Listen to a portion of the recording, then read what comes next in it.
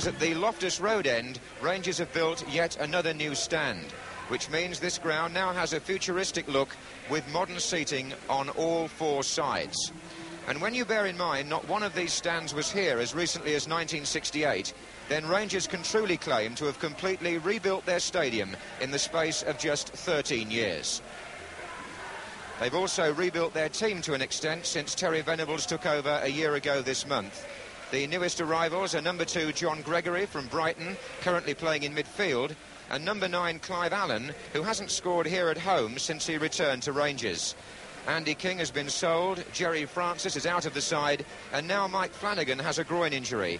So there's a full league debut at number 7 for 20-years-old Gary Micklewhite.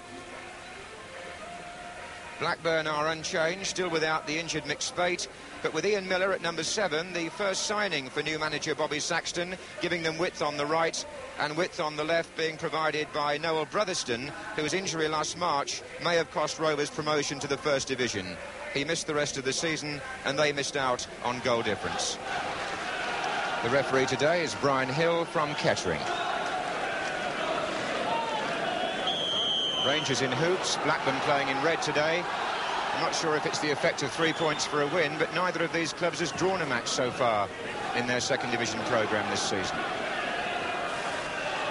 It's Glenn Roeder for Rangers.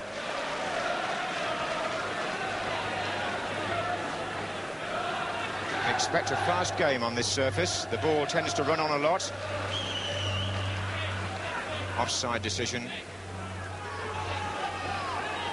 Blackburn with Hamilton looking for Burke, but here's Clive Allen for Rangers. Stainrod's gone down the centre. Tackle was by Keeley. This is Curry. Micklewhite's on the far post. Got it across well, and Curry came in. And the defender who came in with him got a very important touch. Corner's been given. Glenn Keeley was there on the far post, covering Tony Curry, but the new lad, Micklewhite, number 7, made that possible. Rangers have got Curry to take the corner. Gillard and support coming in here. Flags up anyway for offside. Micklewhite again involved in that move. Bobby Saxton, the new manager of Blackburn Rovers, in the centre there. Joined them from Plymouth Argyle when Howard Kendall left for Everton.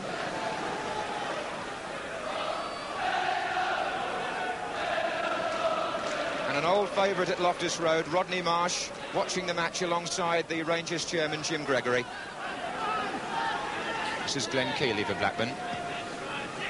Crawford.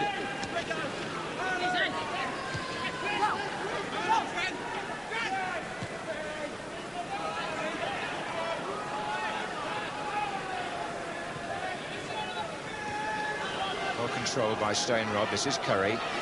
They're trying to stay onside of Rangers as Blackburn move out.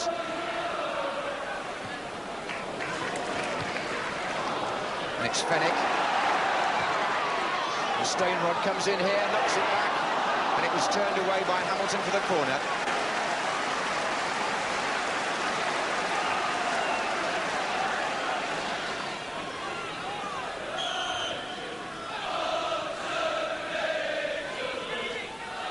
Micklewhite again. Bob Hazel is coming in here on the keeper, who takes his second fall. Curry in space. Outside him, Gillard. Now Clive Allen.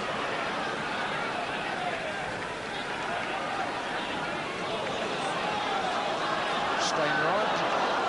Way by Keeley. They appeal for handball against Stainrod there, the defenders. But a corner has been given.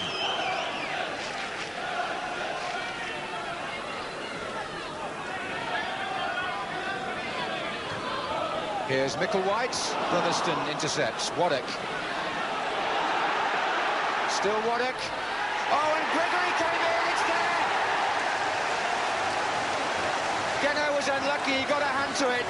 But John Gregory has scored his third goal for QPR since joining them for Brighton. And Gary Waddock made it possible by getting away on the left. It was a well-cut back ball, that, tempting the goalkeeper, and the defenders, but Gregory slid in. Geno got a hand to that, quite definitely, but could only help it into the corner.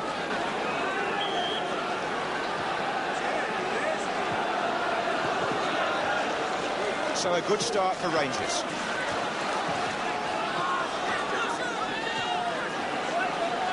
Keeley.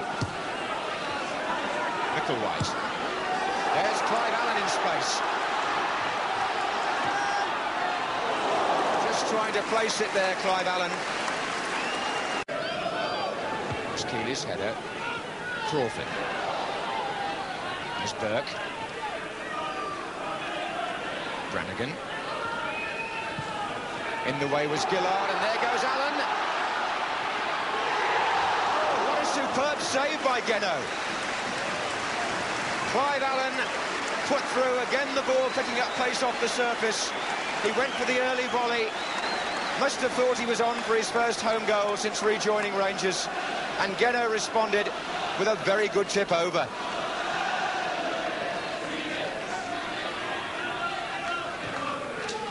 Here's Micklewhite. He came on a free transfer originally from Manchester United, where he never got into the league side. Well, a week ago today, the players left the field at Main Road, mud splattered after playing in torrential rain. Today, they leave without a mark on their shirts or shorts, which is largely due to the surface they're playing on. Rangers, meantime, lead with a goal by John Gregory, scored after 12 minutes, giving them the edge at half-time, and they deserve it. Come on, Tony! Well, scoring goals was Blackburn Rovers' main problem last season. Although they only missed out on promotion on goal difference, their record was 42 goals for in 42 games. And that speaks for itself. Here's Gillard for Rangers.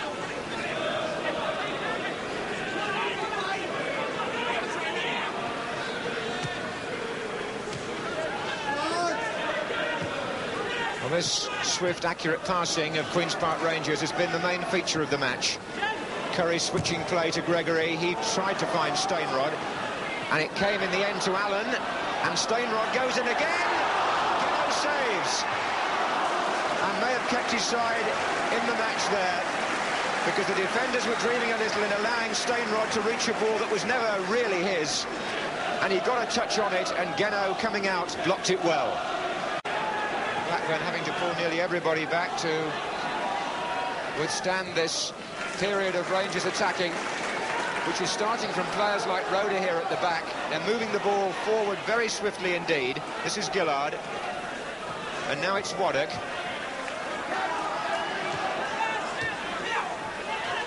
And now it's Curry. And he might get Allen in here. He has. Can Allen score this time? Round the keeper. Unlucky. Well, the angle was tight. Another snappy move by Queen's Park Rangers. Tony Curry putting Clive Allen through. Geno came out. Allen went round him, giving himself a tight angle. He cut the ball back very well indeed, and it just missed the far post. And Tony Curry again. Oh, well played, and tries a shot. Responds to Curry in this mood. As Geno, I'm sure, will be the first to acknowledge, is a marvellous player to watch. He had options to pass the ball there, as he has been doing most of the afternoon, but he got his shot in first time, and it was a good save.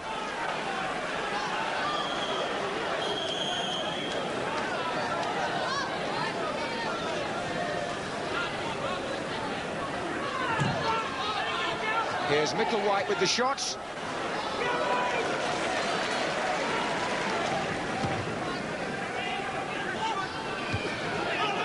We're halfway through the second half, and Stainrod couldn't control that.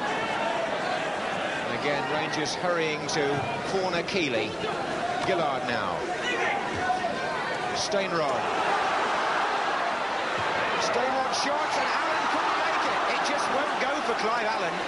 He's going through the sort of spell that Kenny Dalglish went through for such a long time in league matches.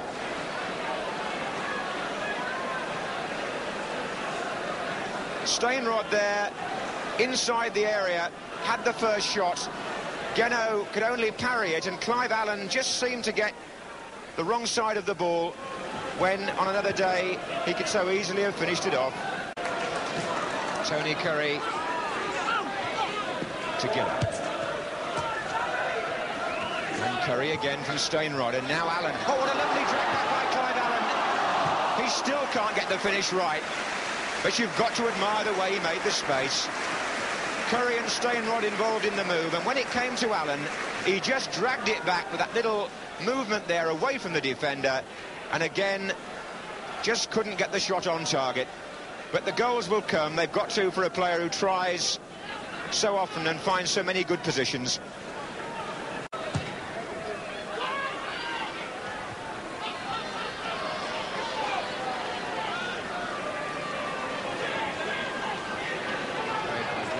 For Rangers.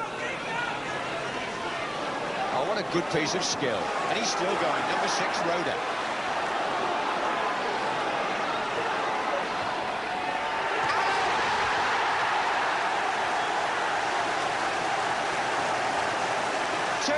To Queen's Park Rangers. Glenn Roda, the man who made it, rightly gets the congratulations for his part in the goal. But Clive Allen has scored on this home surface for the first time, and he is delighted. And when you think of the number that might have gone in for him today, it'll be a great relief. But Glenn Roda's run from the back was a story in itself.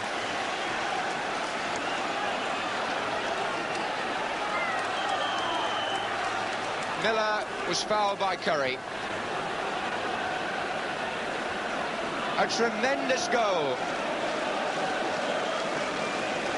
But more of that when we've seen if Blackburn can reply. There's Keeley at the back and Roda now in defence. And the Rangers crowd loving this. The team are playing with so much confidence and poise and optimism. And what about that run by Glenn Roda? He picked the ball up in his own half, played an early 1-2, set off, and just kept going. And he had the skill to do it and to hold on. And when the cross came in, it was measured for Clive Allen. It evaded Geno. And they'll talk about the way Glenn Roda went down the left at Loftus Road, probably for the rest of this season. Allen.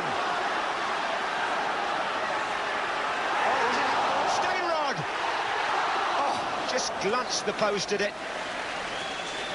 Actually, when Clive Allen first went through there was a suspicion of handball against Jim Brannigan, the number 2.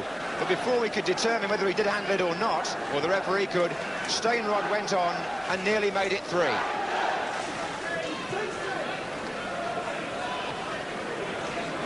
There's Gregory. And now Micklewhite. He's got Allen in the centre. Gregory's also backing up. There's Allen. Number 3 for Rangers, number 2 for Allen, and made by the lad playing his first full league game, Gary Micklewhite. And the linesman has spotted something over on that side, which perhaps the referee didn't see, and in fact, it appears it's been disallowed. Maybe for offside, was it? Looks as though the linesman had been flagging there, possibly for offside. It looks certainly as though Allen was all on his own when the ball went in, so the goal does not stand, even though Rangers had got back to the centre and the crowd was celebrating. It's still 2-0.